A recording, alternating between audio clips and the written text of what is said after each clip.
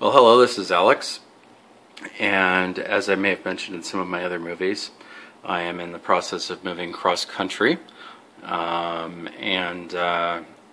I am staying in a hotel tonight, and as many of you know, there have been a number of videos, YouTube videos, on the deficiencies of hotel room safes and some of the other sort of consumer safes. So I thought I'd take a look at this little Safemark system safe that happens to be in my room.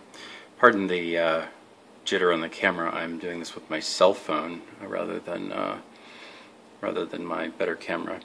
So it looks like, you know, your normal hotel room safe. Nice, thick-looking door. You know, steel bolts, etc.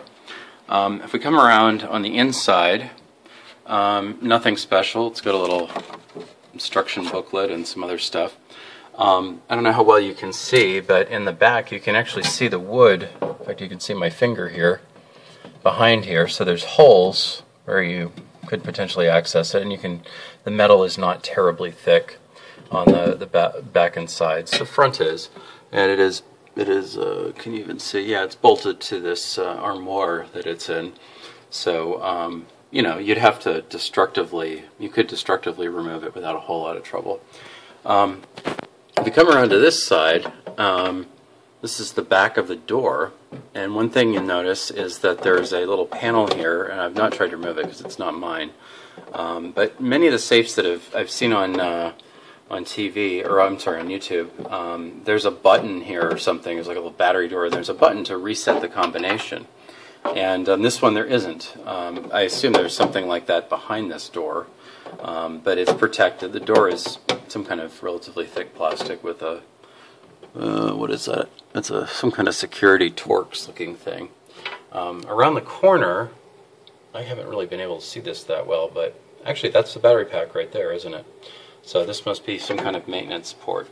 So batteries are outside the case, and this entire door is, all of the edges are solid, basically. So there's no way you could shove a wire in here and poke at some reset switch or something like that.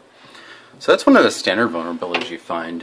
If we come around here and close the door, the other vulnerability that a lot of people have reported is really crappy locks as sort of I guess a fail-safe in case you forget the combination or the owner needs to get in.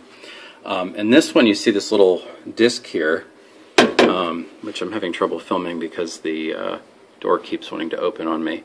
But there's this little disc, and you can see it spins around. It's actually held in by a magnet, a permanent magnet. And if I can hold the camera in one hand and operate my pocket knife in the other, you will see that behind the door is a Medico lock. And let's see if I can apologize for the, where's the light? Let's see if I can dim this out a little bit for God's sake. There you can see it's a Medico. You can see the keyway there. So a lot of these had, you know, wafer tumbler locks and stuff like that. This actually got a pretty decent, in fact it's a biaxial Medico, UL listed.